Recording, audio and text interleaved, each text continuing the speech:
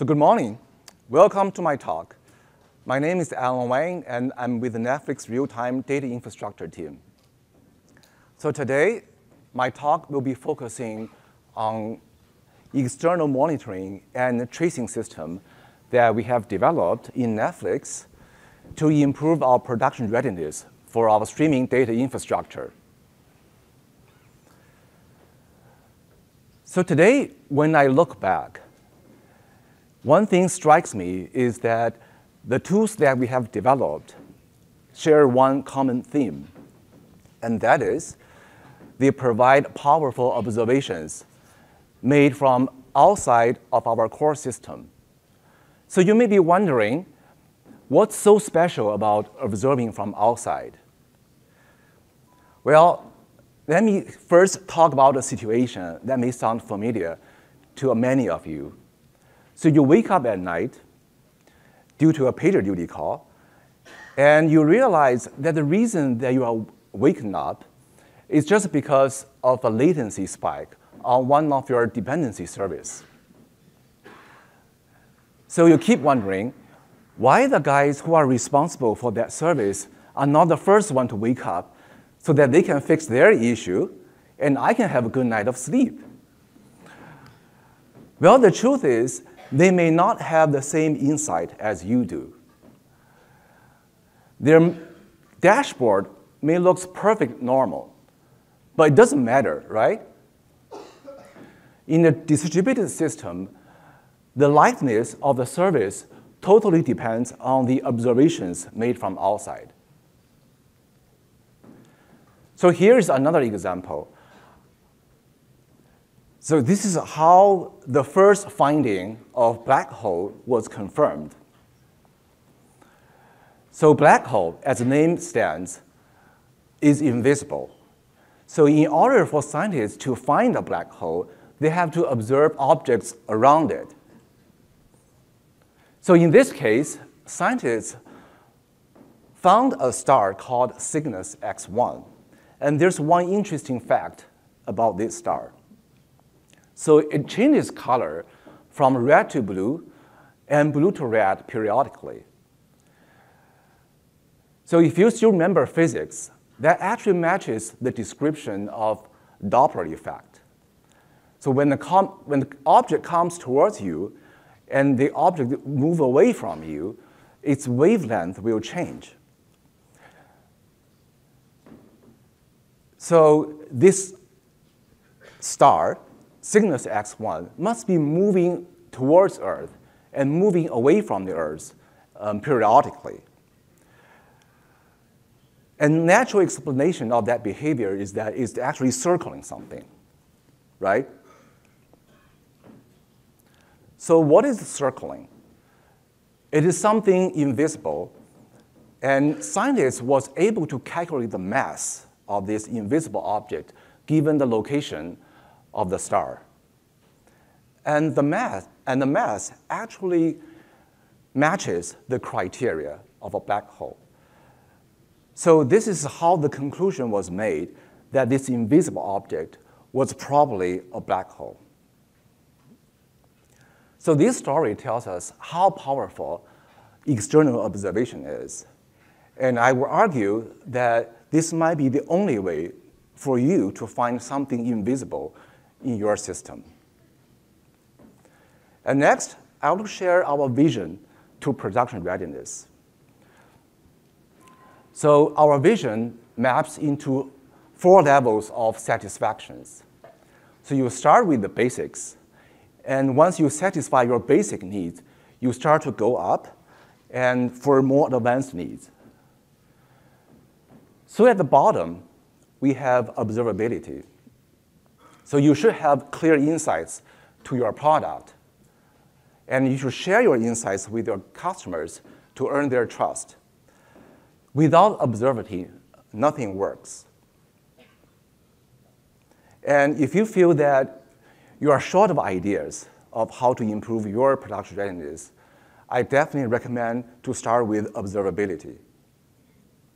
So once you have achieved observability, the next step will be availability. So that means you want your product to be available, and reliable to your users most of the time. So for our streaming data infrastructure, that means we should make sure that the data keeps flowing end-to-end in our system without interruption. So once you have achieved availability, you should look into operability. Having a great product doesn't mean that you have to be burned out for operations. So for most of the issues, you should have simple and repeatable processes to deal with them, and most of the operations should be automated. So at Netflix, our streaming data infrastructure handles about 1,000 streams and data pipelines. So without operability, things will be totally untenable. So once you have satisfied with operability, availability, and observability, here comes the crown jewel, data quality. So here you want to establish some key indicators for your data quality, and maybe some also enforceable SLOs. And for this talk, I'll be focusing on data transport quality, and specifically data loss rate, duplicate rate, and end-to-end latency.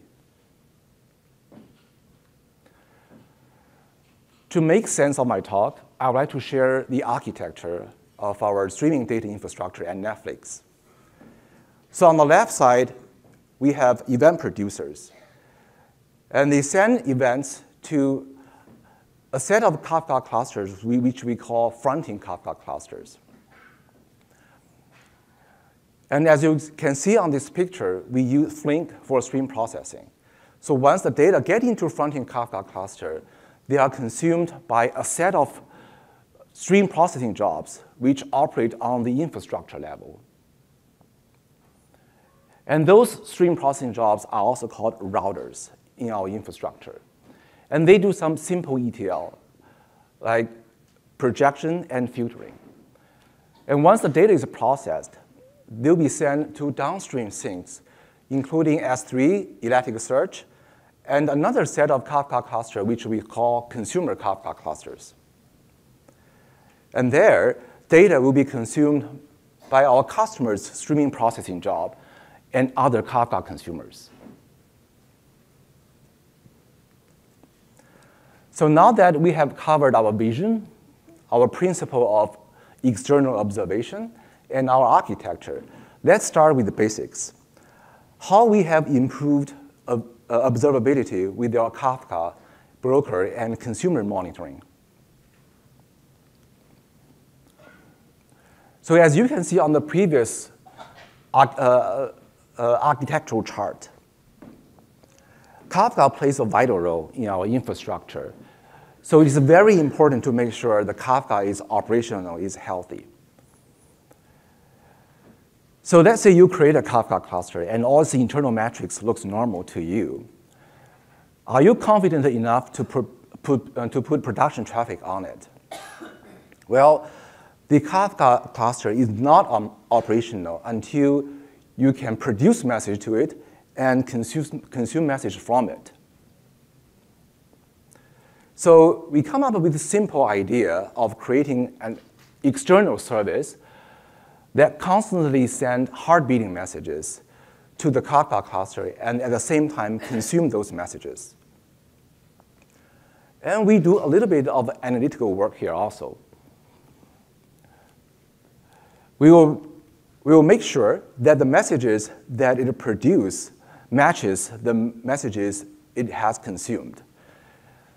So by doing that, we can gain confidence that the Kafka cluster is truly operational.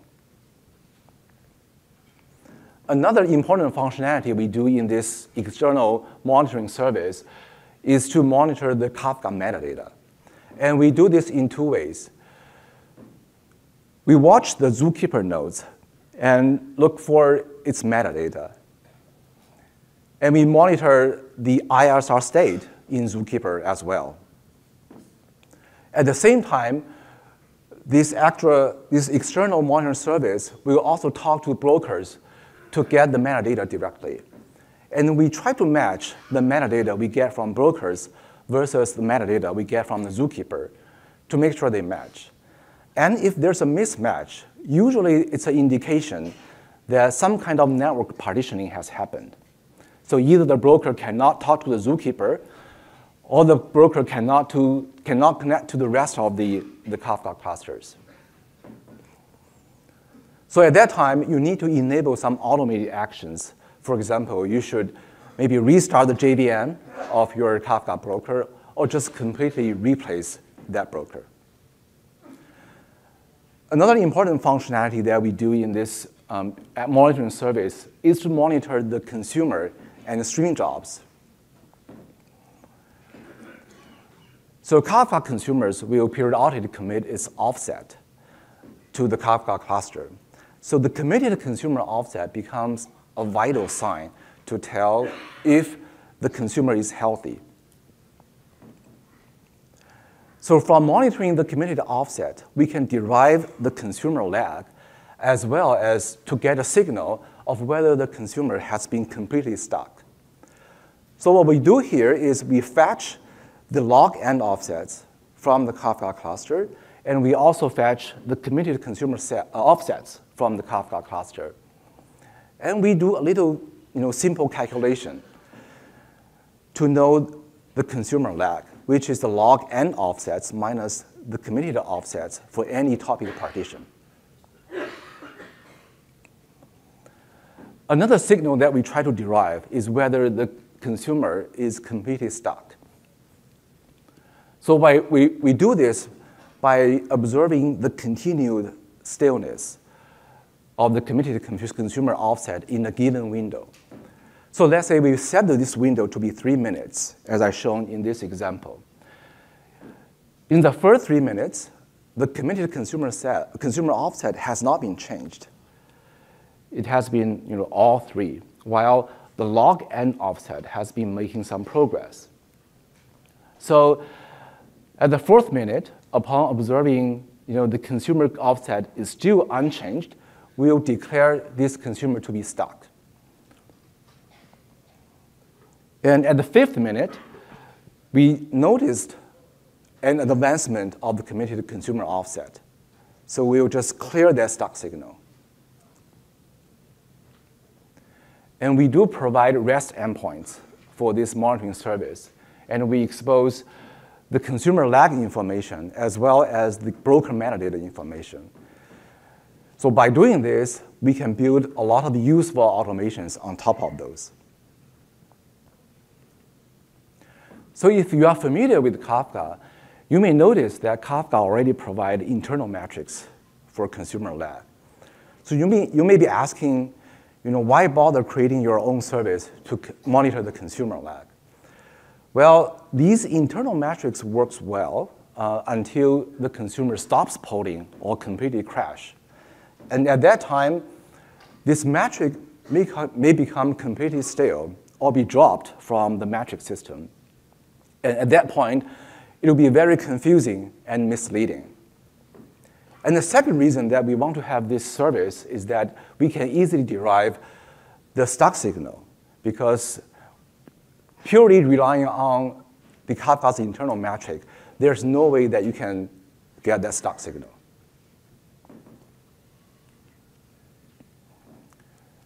Raise your hand if you know this song. Oh, only one? I can't believe it. Yeah, this song is kind of rosy, and when I wrote my slides, but it's kind of stuck in my head because it actually reflects the feeling that we have towards our stuck consumer alert, and it's always a mix of love and hate, and I'll explain why. So first, the love. Well, getting this stuck consumer alert can help us to catch all kinds of issues, whether it's internal or external to our system. And it dramatically improves our service quality. So if you have a streaming data service, the last thing that you want to have is your customer comes to you to complain about their job getting stuck, and you have no idea about it. So this stock consumer alert helps us to avoid this kind of embarrassment. And it also helps us to earn the customer's trust. So why the hate? Well, it is truly a nightmare for us. So since the creation of this alert, it immediately becomes the #1 wake-up calls from PagerDuty. And it's actually very difficult to debug. And there's so many possibilities that can cause a consumer getting stuck. So here, I listed some of the possible causes to getting this consumer stuck alert. And you can see it ranges from source, infrastructure, sink, and processors. And it may be even caused by problems in committing offset. So imagine that you wake up at night, and you are facing so many possibilities to deal with. So to help us to truly identify the cause of consumer getting stuck, we need to further look into debugging logs and possibly try to find some metrics. And in some cases, after we identify some pattern or some failure modes, we will create additional logging or additional metrics so that next time we know where to look for. But the biggest help comes from auto-remediations. So in the next section, I'm going to talk about how auto-remediations help us to improve the operability and availability in our data infrastructure. So the first thing that we have noticed is that for a stateless streaming job, simply relaunching the job upon getting this stock consumer alert, having a good chance to actually getting that consumer out of the stuck state. So we create this tool called First Responder. So as the name implies, it will automatically relaunch a stateless job upon getting the first consumer stock alert. And of course, we'll still go investigate the root cause afterwards. But and also, when the fixed relaunch does not fix the problem, the further relaunch will be suppressed.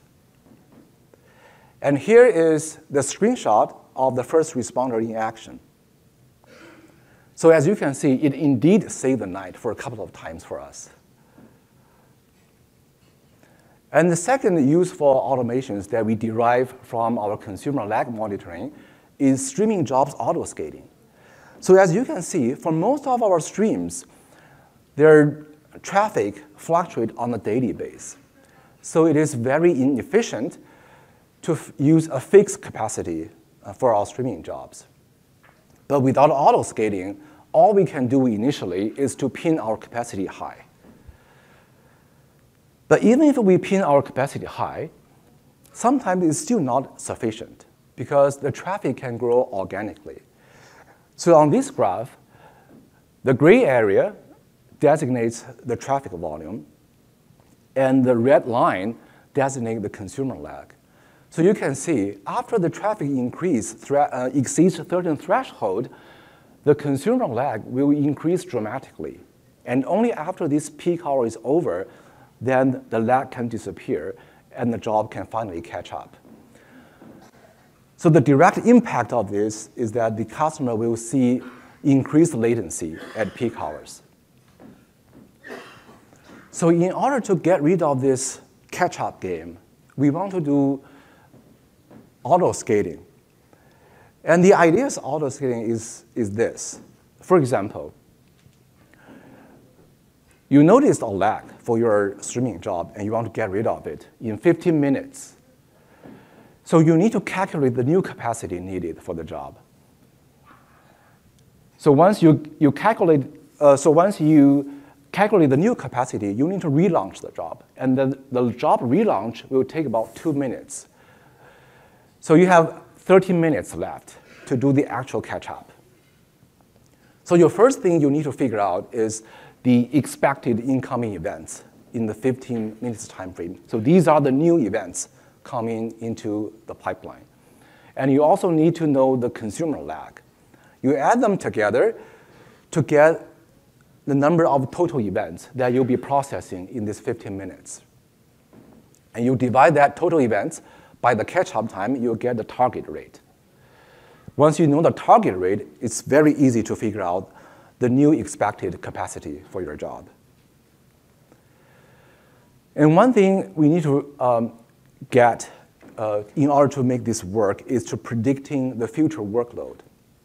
So what we do here is we try to fit the quadratic regression on our traffic curve. And if it turns out that this error is too large, we'll just go back to linear regression. And of course, it sounds like overly simplified. And in practice, we do find that this calculation does not cover all cases, and there's a lot of room for improvement. But at least it gives us a head start for us to do auto scaling so that we can save the cost and reduce the operational burdens. So this is a screenshot showing the streaming jobs auto scaling in action. So on the upper part of the graph, you can see the traffic volume. But on the lower part, that's the number of containers needed for that streaming job. And basically that translates to the resource and the capacity of the job. As you can see, the number of containers actually scale up and down quite nicely according to the traffic pattern. So finally, we covered the operability, availability, and observability, and then we can get into the discussion of data quality. And here, I want to talk about how we used loss detection to be able to find the lost messages and even auto-recover those messages to improve our data quality. And as I mentioned in the beginning of the talk, I'll be focusing on the data transport quality here, which is the loss rate, duplicate rate, and end-to-end latency.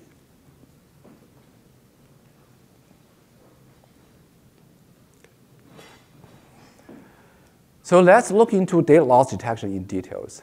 I have seen in several places where people rely on count to detect loss. And the idea is simple. So you first count the number of messages sent by your producer in a time frame. And you also count the number of messages received by your consumer in the same time frame. And you try to compare your received count and the sent count.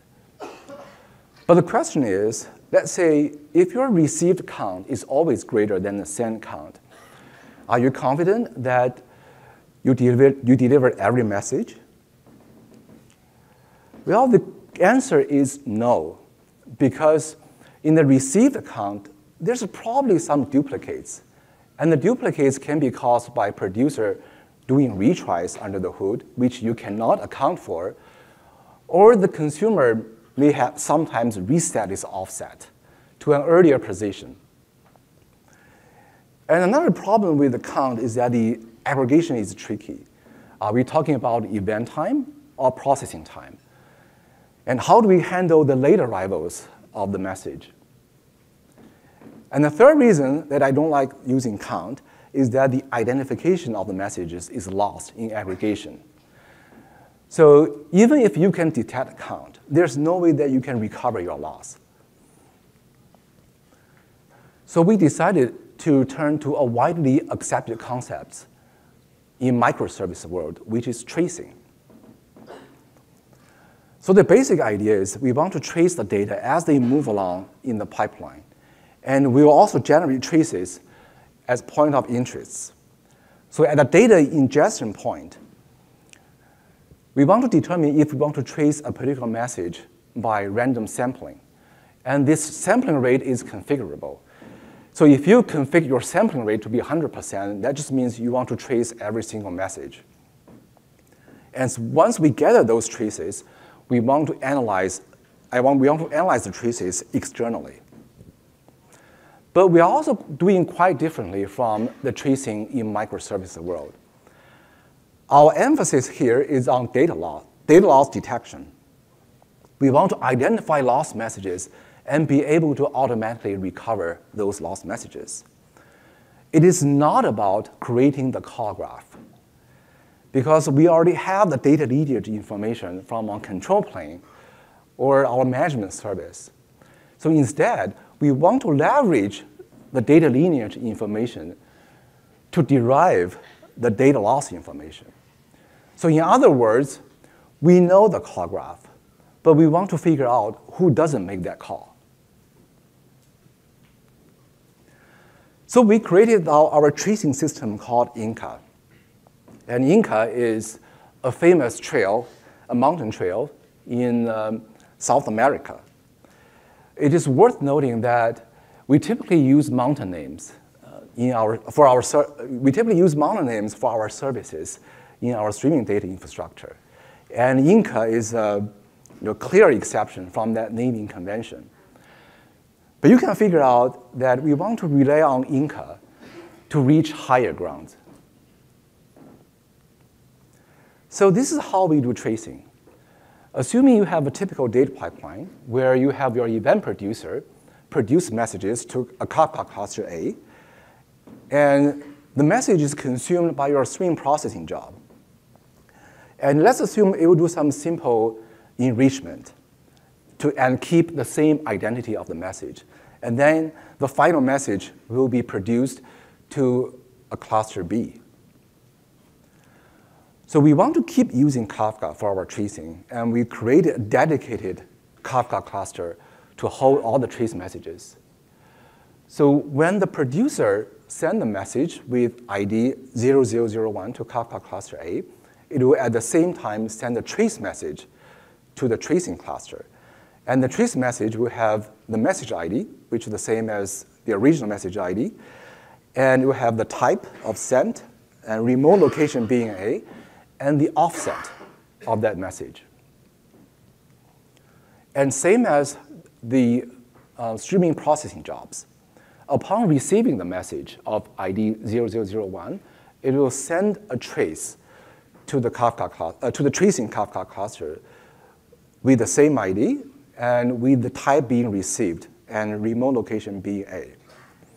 Once the processing is done and the final message is produced to the Kafka cluster B, another trace message will be generated. And this time, it will have the same ID and the type being sent and the remote location being B. So now we gathered all our trace messages in our Kafka cluster, and we want to do stream processing for those messages to get real-time results, because we don't want to wait for hours or days to detect loss. We want to detect loss immediately within minutes. So the first thing that the job does is do a key by the trace ID, or the same as message ID. So by doing this, you can imagine that a lot of messages are being shuffled to different places. And the traces for the same message will be shuffled to the same task. So now that we have access to all the trace messages for all the traces of the same message in one place, and that can actually give us tremendous insights to see what's going on there. So if we find that, let's say, one trace is missing for a given location and a given action type, we can claim that the message is lost there. And if we received more than one traces for a certain location and certain action type, we can claim duplicates. And same as latency, we can easily calculate the latency for any data hop using the timestamp in the traces. But we immediately face a challenge. So in the streaming processing job, how long we should be waiting for the trace to arrive? Because trace arrival time is unpredictable in our system. It is not unusual because it actually matches the behavior of messages flowing in our data system. While most of the messages are delivered end-to-end within a few seconds, there are messages that can take hours to be delivered. And this is just caused by, the streaming jog is severely lagging behind. So as I mentioned before, we use Flink for stream processing. But in Flink, it's very hard to find a built-in window function that can efficiently deal with this kind of long tail. So we decided to use Flink's custom trigger with global window. What it essentially translates to is that we want to take complete control of how long to wait and what actions to take after the wait is over. But we still face that challenge of how long to wait. If we wait too long, but the message is already lost, then we are just wasting resources, and the job will become unscalable. If we wait too short, the system may generate lots of false alarms. Because if we prematurely declare a message loss,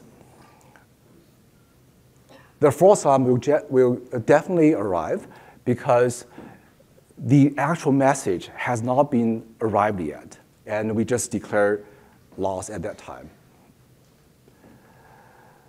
So it's like waiting a train that's not always sticking to its schedule. When you rush to the platform and you found the train's not there, you will face the dilemma of whether to wait or not. And if you choose to wait, you might keep wondering if you are waiting for a train that will never arrive. So to solve that problem, we need some external inputs. And we decided to turn to our old friends, committed consumer offset. So recall that in our trace messages, we actually record the actual offset of the message. So what we can do here is we can compare the committed offset versus the message offset. So if the committed offset is greater than the message offset, but we don't have the trace, that means the message is probably lost. So here, I'm showing you the simplified logic of our stream processing job. And it always starts with some kind of event. So the event can be a trace is received or a timer has been triggered. And at that time, we will check if all expected traces has been received for that message. And if we do receive all the traces, we will report good. And if not, we will compare the committed offset versus the message offset. And if the committed offset is greater than the message offset, we'll report loss, as I explained in the previous slide. And if not, that just means the consumer is still trying to catch up. And at that time, we'll just set a new timer and keep waiting. So here is the complete picture for our tracing system, Inca. So the data producers and processors will constantly send us all kinds of trace messages to our dedicated Kafka cluster for tracing. And we have our stream processing jobs that consume from those trace messages from Kafka cluster. And it will also get external input from our control plane and Kafka clusters. It will get the data lineage information from our control plane so that we can figure out what are the expected traces for any message. And it will get the committed offset from the Kafka cluster so we will know how long to wait for the trace messages. And after the processing is done, it will produce its final outputs to two locations. So it will produce the loss rate, duplicate rate, and latency metrics to our telemetry system called Atlas. And most importantly, it will publish the identity of the lost messages to a Kafka topic. So that's where our consumer or our customer can subscribe to that lost message Kafka topic and apply their own auto recovery. So you might be asking, those trace messages are also Kafka messages and can be lost, right? The answer is definitely yes. And we understand that a lost trace can lead to false alarms or some inaccuracy in our analysis. But I also want to argue that to validate your streaming data, there's no perfect solution that can give you 100% confidence or 100% accuracy. You'll probably end up having to have multiple data validation solutions altogether to give you, the best confidence that you can have. And tracing is just one of those data validation solutions. That being said, we do maximize the delivery guarantee for our traces. For example, we have a dedicated tracing Kafka cluster, and it uses a very durable AWS EBS. And finally, let's say a false alarm is generated due to a lost trace. It is still okay. So one solution for getting this kind of false alarms due to lost trace is that you apply your auto recovery anyway. Because for at least once delivery, this may introduce a little bit of duplicates. But given the at least one semantic, this is totally acceptable, given that our loss rate for the traces is very, very low. Now you might be wondering, now you have this wonderful tracing system. What kind of problem have you detected? Well, we have detected 3 major categories of data loss. So the first one, the first category is caused by less durable configurations. And this is understandable because when we initially create our Kafka cluster and configure our streams, we have to take into account of cost, availability, and durability, and balance them out. So we may end up choosing a less durable configuration for saving cost. For example, if you have a Kafka topic with replication factor of 2 and producer x equals 1, naturally, this might lead to a tiny bit of message losses. It can happen at some extreme cases it can happen at some edge cases at replication, especially when there's a change of leader in the partition. And the second major category that we found for data loss is some extreme situations. Let's say you have a Kafka topic with a replication factor of 9, but you just happen to lose all 9 of your replicas. That's very unfortunate, but it can happen. But in one interesting case, we found that a partition leader has a significant clock drift, and that leads to unexpected log truncation happening at unexpected time. And luckily, we have the tracing in place at the time, and we were able to detect the message loss caused by this unexpected log truncation. And the third major category for the data loss is actually human factors. So these are human errors, code errors, or operation errors. So I can give you one example. In our deployment tool, we have a design flaw where in some rare cases, it can assign the same consumer ID to 2 different stream processing jobs. So those 2 stream processing jobs can step on each other's toe when they restart. So what happens is when one job shuts down, it will commit its last offset to the Kafka cluster. And when it comes back again, it tries to fetch the last committed offset. But what it gets is somebody else committed offset. So it will naturally lead to message loss. And I want to point out that for the second and third category, it can happen regardless how durable your Kafka configuration is. And I would even argue that it can happen for any system, regardless how strong their delivery guarantee is.